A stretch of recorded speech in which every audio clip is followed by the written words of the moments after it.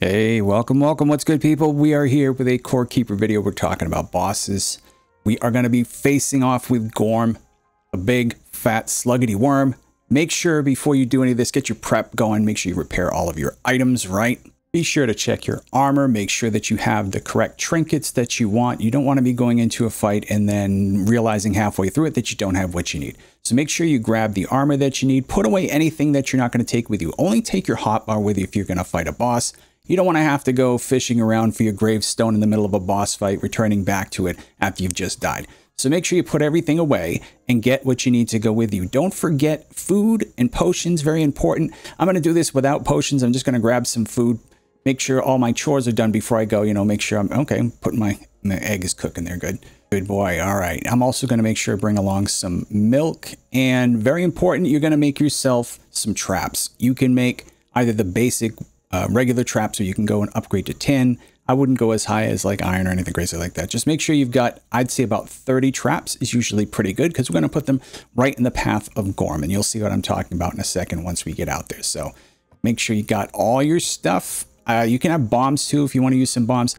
I do recommend that you at least get to tin. Hopefully you can get to the point where you can make copper keys. You'll need iron for that, and planks and so on.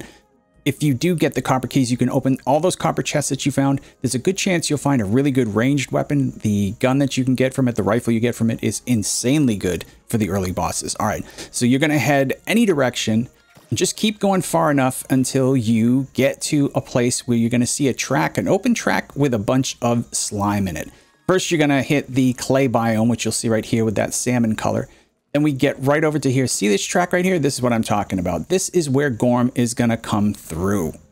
It's a good idea to check any of the side passages and kill off any of the spear throwing cavelings, because they can really screw up your day during a boss fight. So I like to take a look around, put some torches up so I can see a little better. Ghorm's going to knock everything down anyway, but I mean, you got to at least get some light so you can see before he does. All right, make sure you get your traps. Put everything else into a chest. I like to keep a chest close by. This chest, unfortunately, I keep a little too close and it gets blown up. You might want to put it maybe, I'd say, off the screen so you're not even close to it, a little further away. And then you wait. And you wait. And you wait. And you wait. And you... That's him. That's Ghorm. All right. Don't worry if your pet hits it a couple times. You're not going to aggro Ghorm on the way through. You got to get him down to, I think it's like maybe a third of his health before he'll aggro towards you again. He'll just keep going. No big deal. Put your traps down. I spaced them out a little bit. I don't know why. It's just how I've seen it done. It's possible you could just put them all in one long line, but try to make sure that they're right in the middle of this track. This will take him down to usually about half health. I don't get a chance to see it, because he does run off the screen most of the time, but this will give you a huge head start.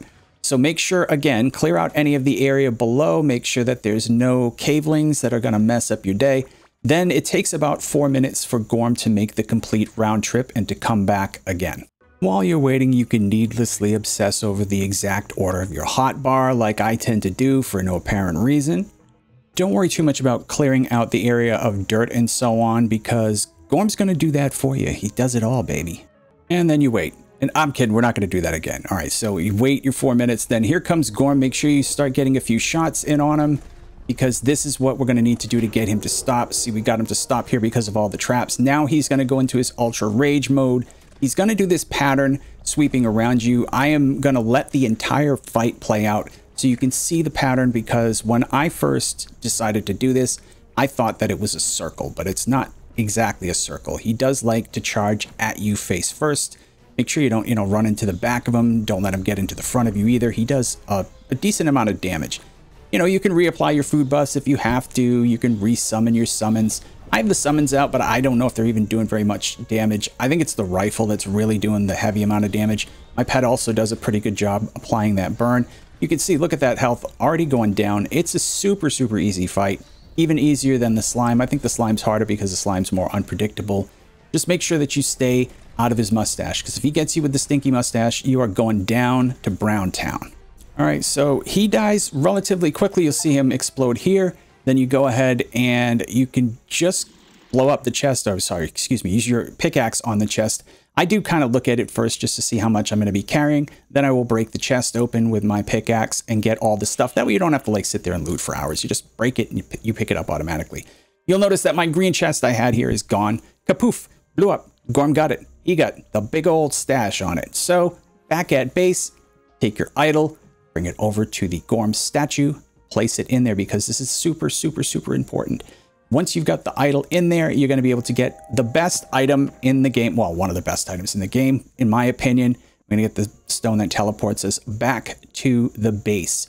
Make sure that you have the currency to pay for it. You should. You need mechanical parts and you need those blue gems. Bring it on over, pop it in, and get yourself one of these because this is going to make your life so much happier. No more miserable walks back after, you know, you go and do some errands. You can just teleport yourself right back. So thank you so much for watching. Glad you guys could be here. Don't forget to like and subscribe. And YouTube, you're up.